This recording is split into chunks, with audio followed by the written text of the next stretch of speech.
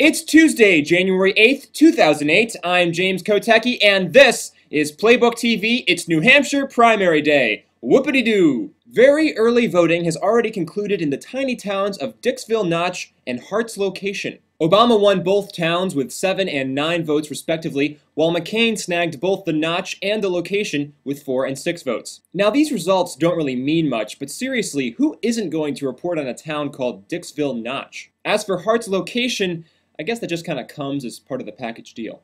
Next, as you know if you watch the news, Hillary Clinton almost cried on the campaign trail yesterday, presumably because of the enormous stress of running for president. I want to make sure I'm on the right side of this issue, so I've prepared a few different responses. Here's for if she loses tonight.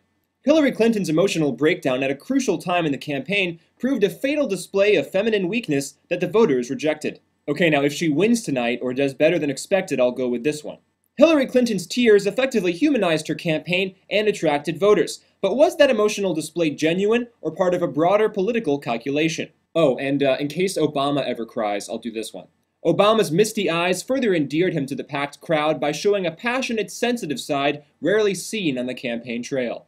Finally, remember Rudy Giuliani? He certainly hasn't been getting a lot of attention here in the Granite State. A USA Today Gallup poll out yesterday had him tied for 4th place with Ron Paul. As Mike Allen prognosticates, if Giuliani finishes behind Dr. No here, his strategy of waiting until February 5th to pick up any delegates will be on thin ice. So, the answer to the question of what will be Ron Paul's impact on this race could, amazingly, be knocking out the one-time frontrunner.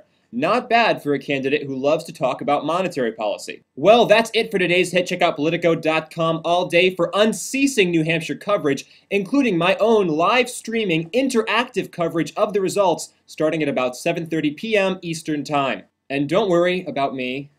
No, seriously, I'm fine.